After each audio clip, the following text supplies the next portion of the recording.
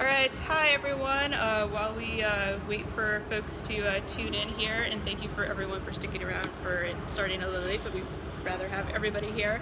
So I'm going to put up all the hashtags and handles for everyone associated with this, so that way you can screen capture it all and tune in, and it also gives me a chance to retweet this out, because of course we have to retweet it. Sure. So, but yeah, thank you for everyone for coming around, sticking around for the Scicomm Monday live on location from iAgler 2017. As you can see, we are literally right on one of the connecting waters between the Great Lakes here, so it really offers a really good location. And I'm kind of half hoping that I actually got the IJC building in the background. I was going to say, there, it's one of them. It's one of them in there. No, it's the brown building. I think it's that one right there. So hi, IJC. Yeah. Hi, Allison, if you can hear us. I had the joy of broadcasting from that location last year. Cool. So with that, we're going to be talking about the Social Great Lakes Symposium that's going to be tomorrow. So for any of you who are interested in Scicomm, definitely tune in for that. But we have one of the co-chairs along with yours truly here. Yeah, Nicole. Yeah. So hi guys. Katie O'Reilly. So go ahead and tell them a little bit about yourself. So. Yeah, well hi guys. Nicole and I were just reminiscing. We actually did a Periscope at iAgler last year. A little less sophisticated of a setup. I think we did it from a stairwell. It was just me, the phone, hanging out like this as far as I possibly could. But it was cool because that was actually kind of the birthplace of, Social Great Lakes, where we came up with this kind of crazy idea to do some Scicomm. So it's nice to see it come full circle, and actually we've got like really great speakers talking about their Scicomm and different ways of communicating some of the really cool Great Lakes science that's going to happen here this week. Yeah, it's really interesting to go from having what felt like really not a lot going on last year to actually really having it robustly accepted this year.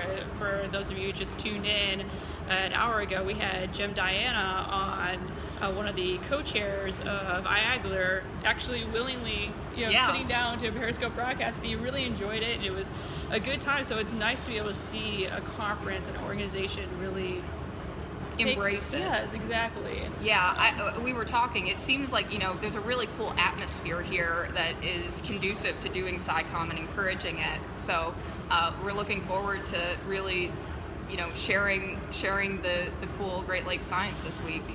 Yeah, it's going to be exciting. I mean, there's going to be different things going on. So why don't you tell us a little bit about maybe kind of what you're going to be talking about tomorrow, and kind of give everyone a little preview of what's to come.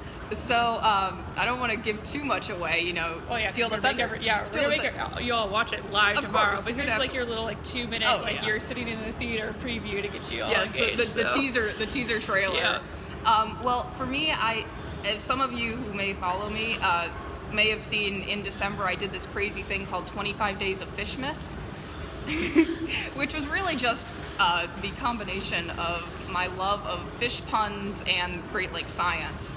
And so each day I featured a different fish species that's found in the Great Lakes, and talked about both the ecology and kind of the science behind the fish species, as well as their social impact. That some of the social, some of the economic impacts, and really kind of snowballed, which is a terrible winter pun, but it's snowballed. There's going to be a lot of puns here this week. There already have started. It's really bad. I apologize to everyone out there. Yeah, apologies in advance. There's going to be a lot of terrible dad and pun humor this week, but it snowballed into this kind of cool community effort where a lot of different people from all different walks of life were contributing, sharing their experiences with the Great Lakes and with different fish species. So I'm going to be talking a little bit about how Scicomm can be a tool to engage people, not just in scientific understanding, but in producing these personal responses to science, which is really a key thing. Yeah, so definitely tune in. As Illinois Indiana Sea Grant said, yes, it was indeed awesome. So it's definitely a talk that I'm looking forward to. So it really goes to show you how you can just take a simple concept and really reach a lot of people out there with your science through Scicomm. Yeah. And Nicole, what about you? I know you're giving a talk tomorrow. I'm talking about this. Yeah, so everything with Periscope, Facebook Live, all about doing the live streaming, so getting your science out there to an audience of where they can engage back with you through live on video like this is pretty much what it's going to be. So I'm going to give you a little preview of what the programs are, the platforms that you can use, different ways that you can use it to help highlight your science, and then also show you some of the equipment that I use for things, so that way you can see the craziness of cables that has to happen to make this happen. So, but there's no better person to give it. I mean, you are the live streaming Scicomm guru. So somehow, yeah, I've kind of fallen into that now. So, but yeah, so definitely tune in for that. There's going to be a lot of other great talks. We're going to have a couple of the other speakers on to preview their talks, which will be exciting because I'm glad I was actually able to talk them into coming to iAgler, because this is their first time here, so I'm excited to have them here. So, and that's the really good thing about Scicomm that I really like, is it gets people from all these different disciplines to come in and share their work and how they do their Scicomm and reach out to people. Yeah, and we have people who may not be specifically Great Lakes focused even, but sharing kind of the universal lessons of Scicomm, which is cool. Because a lot of things I think can transfer between disciplines, can transfer between systems, being Great Lakes or wherever you do your science. So for anyone out there who has any questions for Katie about Scicomm, about Social Great Lakes, the symposium tomorrow, definitely feel free to send them in. We don't want to just be talking at you. Feel free to ask away any questions you have. So I'm going to take a little side note here. All of us are Scicommers, but we're also we're scientists first, many of us. So can you tell us a little bit about what science it is that you do? Of course.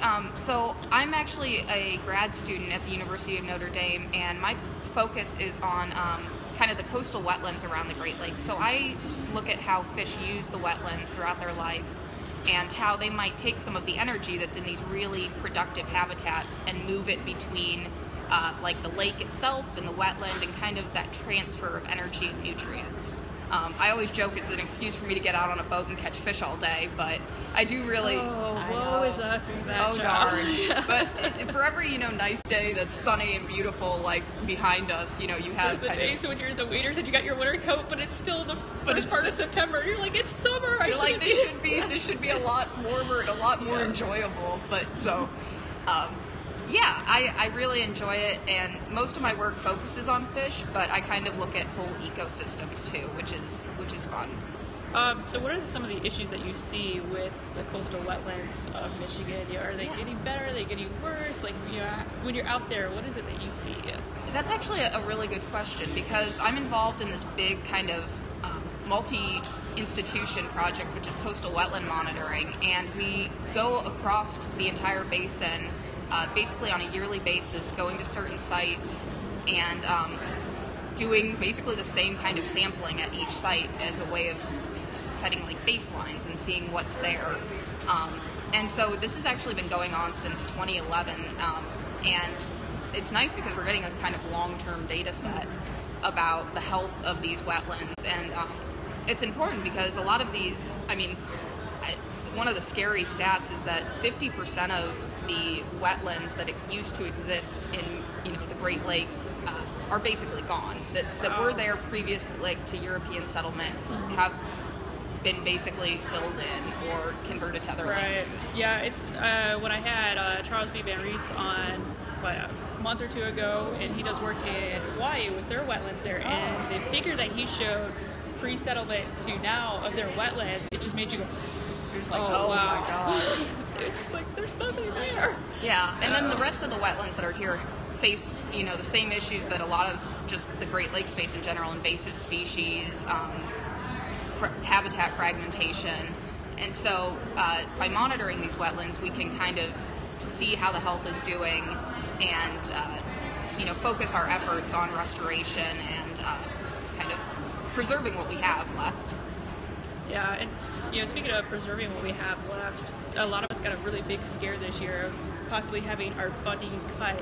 If your funding was cut, if that big, $300 million GRI grant got slashed down to $10 million, how do you think that would impact you and your work? It would definitely impact me. A lot of our work, or a lot of our funding does come from the Great Lakes Restoration Initiative. That's what funds this big institutional kind of project.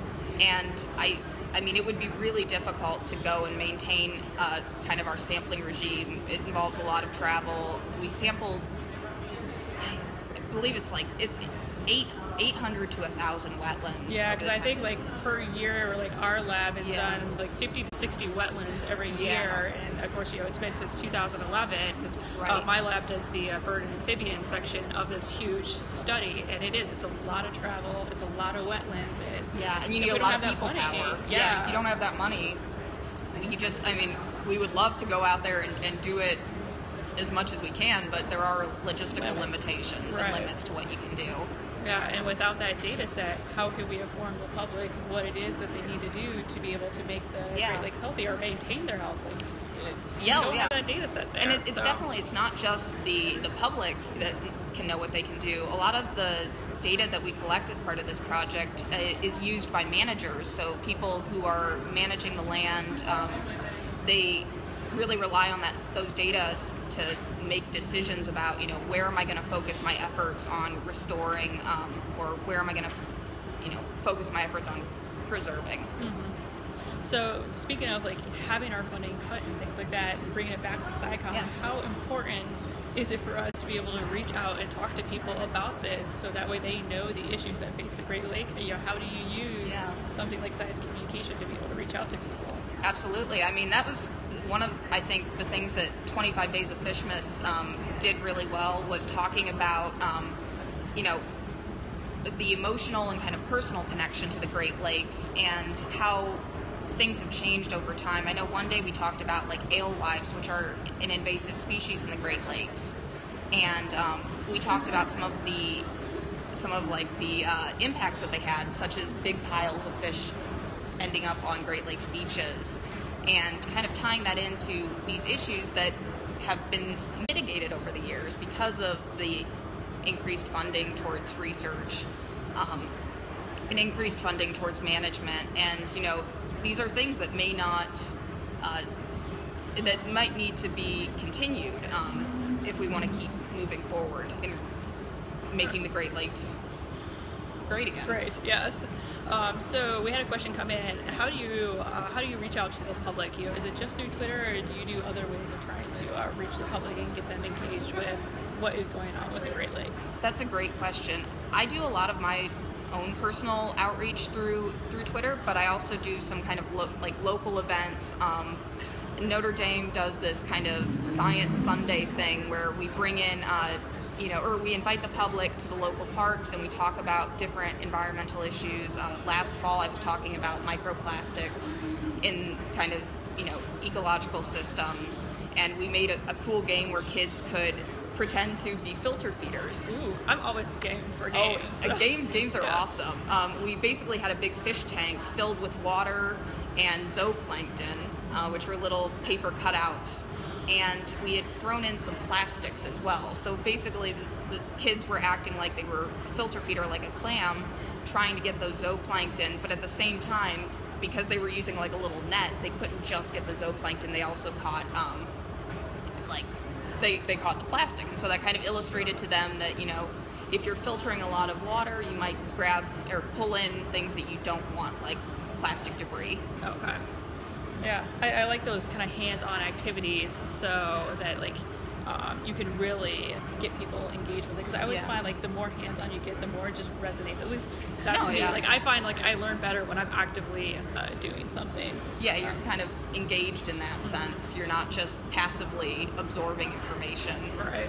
Yeah, especially for the kids out there, if you can really get them involved with something, it really sticks home. And it's amazing how much they remember. Like I've got a 9-year-old nephew and a 7-year-old niece, and the amount of information that they remember from my research and other things, because, you know, I've actually literally had my nephew helping me sort SAV, or submerged aquatic vegetation, that was real stuff I used for my thesis, and he remembers all that, and he like some of it I almost wonder if he knows it better than me, because he can retain it that well. And so like if you can make that hands-on stuff, like it's amazing what they do. Well, and that you bring up a good point, Nicole, is, you know, why did any of us get interested in science? And I know for me, it's like as a kid, I got to go play in the streams, and my parents encouraged me to like read science books and stuff. And so I think if you make that kind of personal connection at a young age, you're more likely to want to get engaged in some sense, whether or not that means becoming a scientist or just being interested in science. I think making that connection early in life is really important.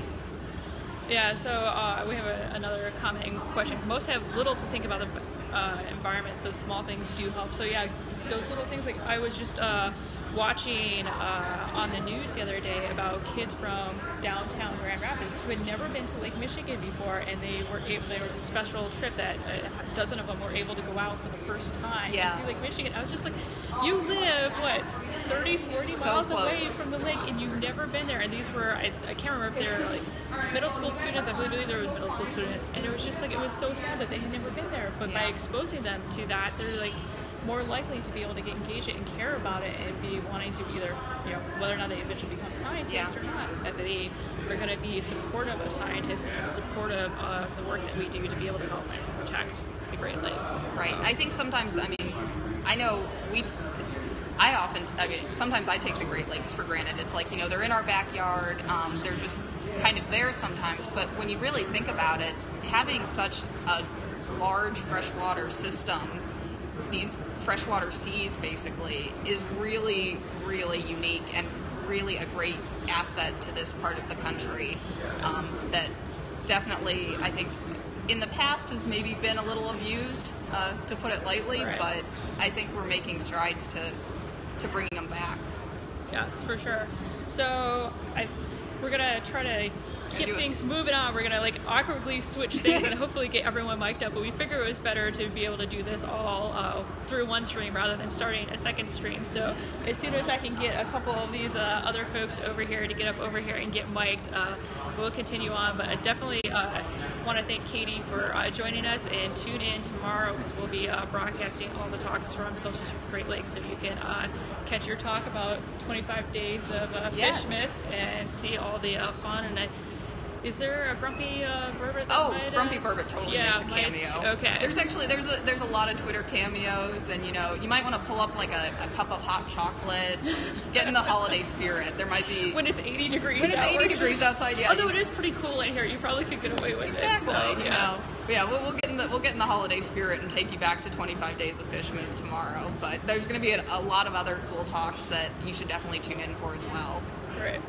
Yep, so we're going to get Jordan and Auriel over here. We'll do some awkward mic switching. We can get them away from the conversation that they already started, because they're Scicomming, without They've started Scicomming, yeah. I mean, really? Come on. Get over here. So, all right, give us just a second to get things switched around, and we'll continue with the second half of this. So. Can I get the microphone? Yeah. Oh, man. Yeah. No pressure. No pressure.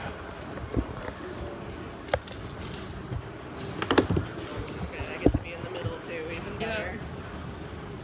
That way you can't get away.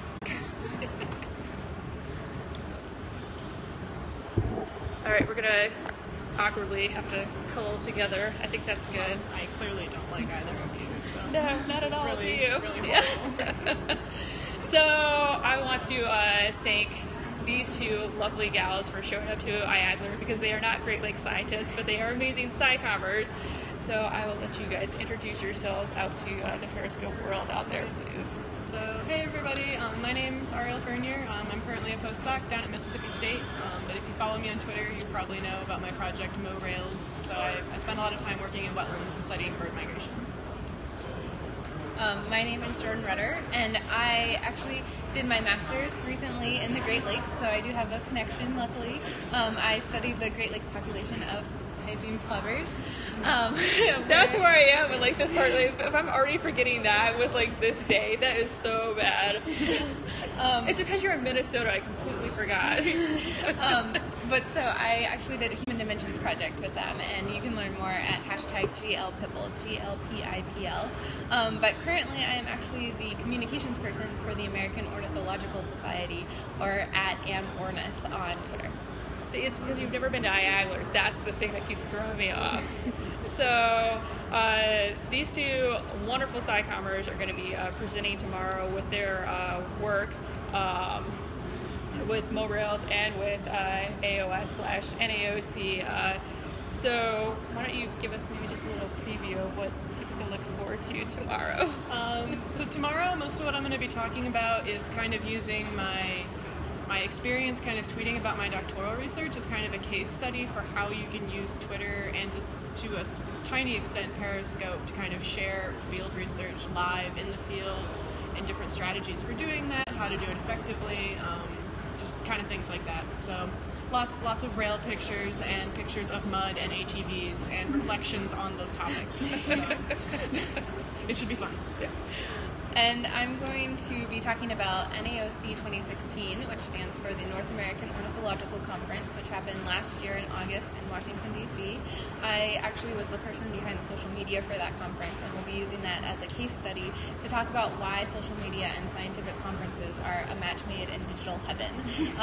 I personally and others do agree that social media is a way for us to get the science at these conferences outside of the walls of, say, the conference center, and actually be able to share what this cutting edge research is with people that aren't here in person. So, yeah.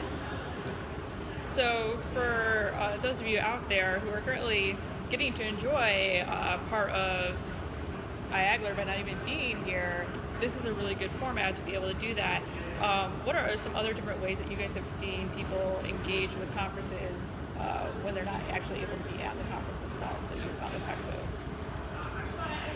You mean via social media? Yeah. Or, well, so Auriel and I actually were at the Wilson Society conference in March in Florida, and there were people that were tweeting that they wanted people to tweet more because they weren't there in person, and so they had questions that they either wanted us to ask in person for them on their behalf, or they just wanted to hear more about the talks. Usually the programs are put on a website, and so that allows people that aren't in attendance to be able to see, which would then allow them to say, you know, I'm really interested in this topic, like, tell me more.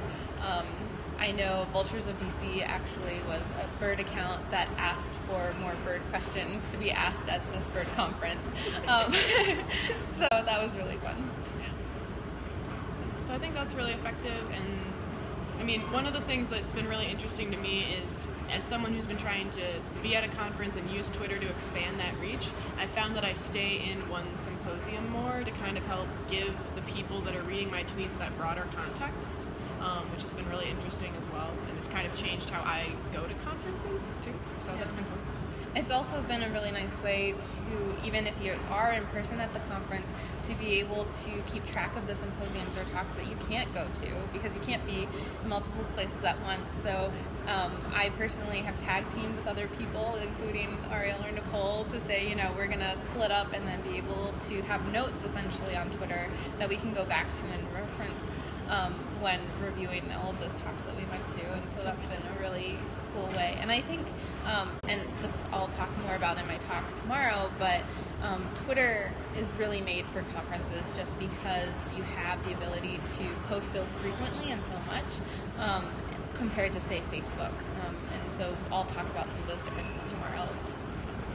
Yeah, I definitely find Facebook is one like where you only want to post maybe once or twice a day. If you're overloading people, they just get really bogged down, especially if you're running, say, like your own page versus a profile where folks are getting those notifications. It's nice, like with Twitter, you can kind of tune it out until you want to be able to engage back in. And, Well, and there's the hashtag too, which allows you then to see all of the posts collated together. So it's not just your post, but it's everyone. Where in Facebook, that's a lot more challenging. So. When you're live tweeting a talk, what are some like tips and tricks that you have for when you're actually out there doing that you have found have been successful? Thread things together. So like start with like the title and if you can the person's name, and then string everything together from there. That way folks can kind of follow and get a little bit more of the context. Because one tweet from a talk without the bigger context can be really confusing sometimes. Yep. Two other things, and this is really highlighting my talk tomorrow, so you're getting a good little preview. Make sure you include the hashtag, because it's great for you to be posting at a conference, but your actual level of engagement and exposure will greatly decrease if you don't use that hashtag. And then the other thing is try to remember that it's okay to post a lot. So don't put too much information into one tweet, right? You want to be clear and concise because it is the internet. You don't want to be convoluted or misconstrued. And so it's okay to post 50 times instead of try to put an entire talk summarized into one tweet. So just, again, going back to that thread, utilize that. Yeah, I really like the mention of the hashtag because I know the side party, which you're a moderator of, if you aren't putting that hashtag in there, I won't see that because I just search the hashtag and keep refreshing that particular search to be able to see what people are posting. And I assume a lot of people do the same thing when it comes to conferences as well. Definitely.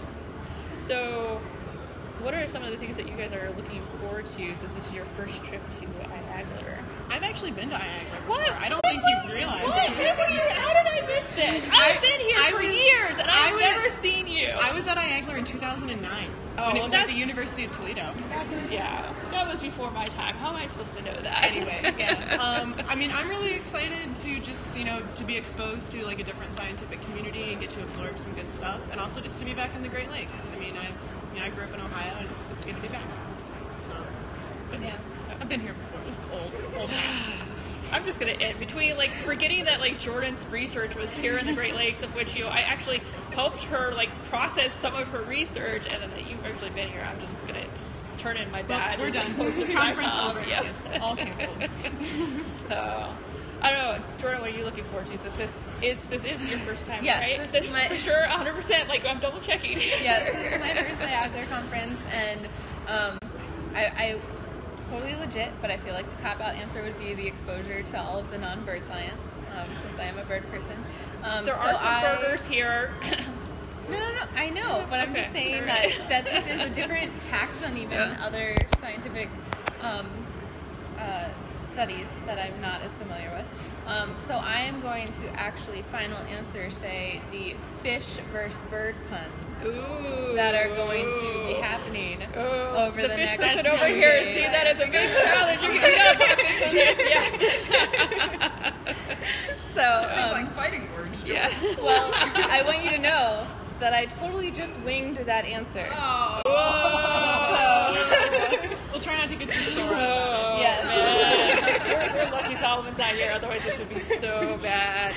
So, yeah, the guard puns that are going to be happening are just going to be horrendous. So it's going to be great. Yeah. Really. A whole week of this. You have a whole week of this. It's going to be great.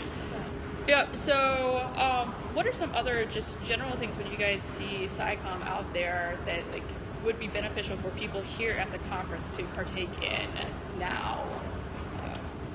So for folks who are actually here attending the meeting? Right.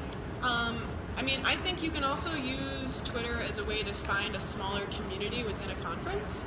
So if you see somebody on Twitter tweeting, see if they will, grab coffee with you, or if you can meet up with them at a reception or something and kind of make a connection. Even if you don't talk for very long, it can be a really great way of finding a smaller community within a conference and meeting people that you probably wouldn't have run into otherwise. Yep. And then this is kind of an overarching comment, but also addresses the question directly, is that social media is a tool. And so you want to take advantage of this tool. It's not supposed to replace those in-person interactions because there will never be anything that beats those. But in order to have even more meaningful networking opportunities or more meaningful interactions, you can use social media to, again, either document the conference in the form of note-taking or to set up said coffee dates. So it really is just something that you kind of will get what you put into it. And so if you want to just be an observer, whether that's on social media or in person, that's great. But if you actually want to put a little bit more investment into it, you can, again, make friendships or meet people that can, again, go beyond the walls of the conference, whether that's right now in this moment or even beyond the time of the conference. Yeah, I know myself personally, when I've engaged with someone on Twitter and then actually met them in real life, it's made that transition so much easier. You're so much more at ease with that person than what you are if you're just personally hi, I'm Nicole, it's nice to meet you. I can't imagine you ever actually introducing yourself that way. No, I totally wouldn't. Well, it's funny you bring that up, Nicole, because when I was down at the registration table, I said my name to get my registration materials, and they're just like, oh, I recognize you from Twitter, and then like it led into an introduction, and so that was super cool. To like, you know, it was a natural way to be like, oh, I know your name, and yeah. Right, and even if you didn't know someone ahead of time at the conference, I've had people where they've followed my tweets during the conference, and I've met them towards the end of the conference, and it's eased that transition right there. Like at NAOC last year, Charles B. Van Rees like came up to me and he looked at my name badge, and all of a sudden his eyes got really wide. He's like, "You're Wildlife Bio Gal," and it just started this huge fun conversation that's continued. Like I've even had him on Scicomm Monday because of that interaction, because he was engaged with Twitter, and so it's. Plus he does rail work, which is just a great quality person. So. Well, and I will say this too. It's a lot easier to stay in touch with people on social media, at least I personally find, than when you have to email them. And that's either because you can kind of like check in on what they're posting at any time of the day without them really knowing. You're stalking them online, just admit it. Without having to bother them is probably a better way of putting it. A little less stalkery. You're checking in on them without making them give you. But my segue was going to be that sometimes, you know, when you want to reach out to someone that you really look up to or think they're doing really cool science, emailing can sometimes seem a little it can be intimidating. Yes, it can be intimidating. It can seem like an obstacle. It's so formalized too. I feel like social media is so much more just casual. Yep, and so I think that there is this kind of element of having a very welcoming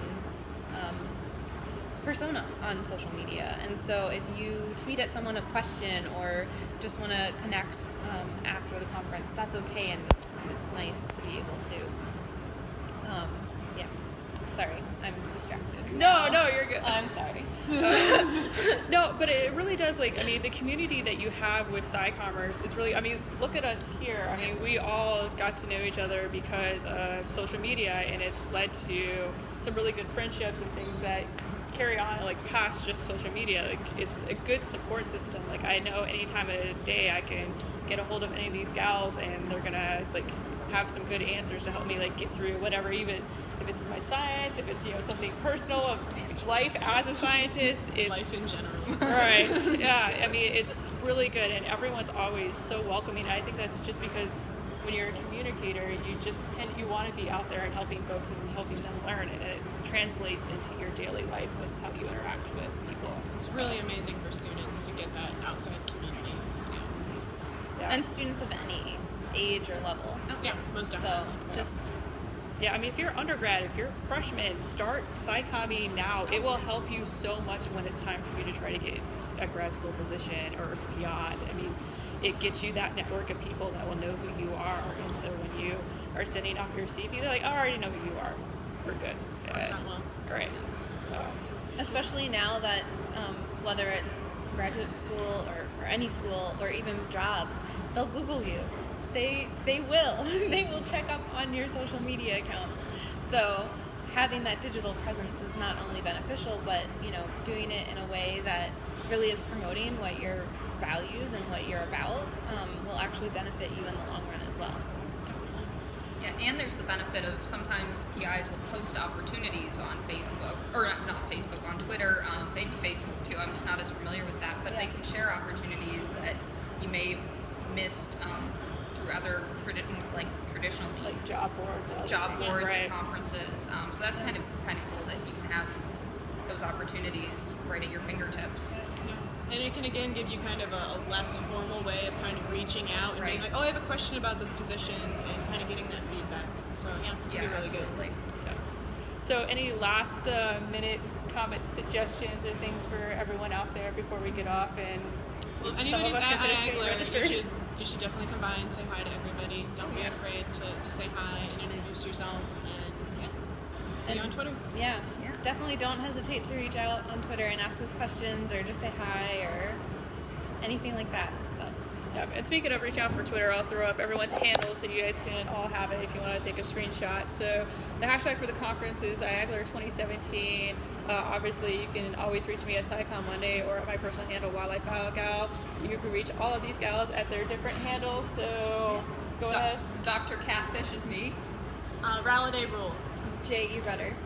And then the hashtag for the symposium is Social Great Lakes, so definitely follow that hashtag along throughout the conference, and especially tomorrow during the symposium, which is from 1:20 to 5:20 p.m. Eastern Daylight Savings Time, and we will be broadcasting that live on Periscope, so tune in to see all of this great Scicomm that will be coming to you live. So with that, I hope you guys all had a good time. Thank you so much for coming in, and thank you to everyone for being patient with a couple of late stragglers. Yeah, sure. We've been to Niagara before. Yeah. So, all right. We'll see you guys all tomorrow or any other time to hopefully get things out for everyone. So, see you all later. Bye.